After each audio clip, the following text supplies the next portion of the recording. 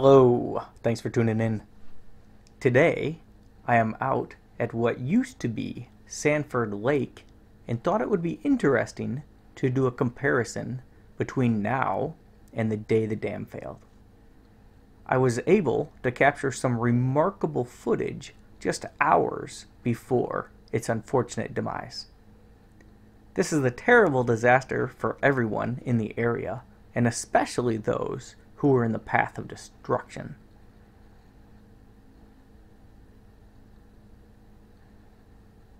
One bright spot is that there was no loss of life associated with the dam failures or the massive flooding, which is remarkable.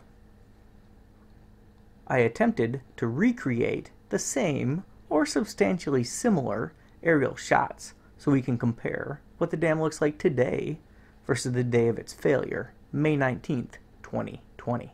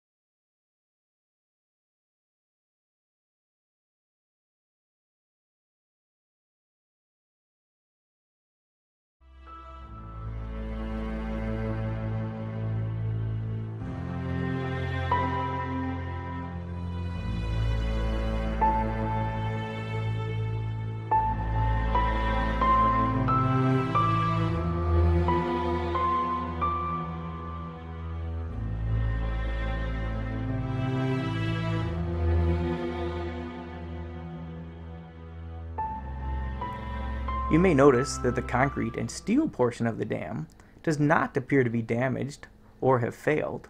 Rather, it was the earthen part of the dam highlighted here. At approximately 8 p.m., the night of May 19th, Edensville Dam failed, which is upstream a few miles. That released a torrent of water from Wixom Lake.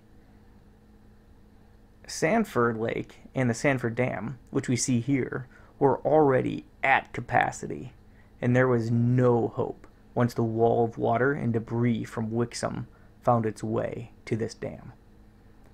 I've yet to read a report of exactly how the failure occurred, but I imagine water began to overtop the earthen portion of the dam, which soon caused it to erode, allowing all the water in Sanford Lake, which now includes all the water from Wixom Lake, to continue down the Tittabawassee River, which in turn caused massive flooding, first in the town of Sanford and then in the city of Midland.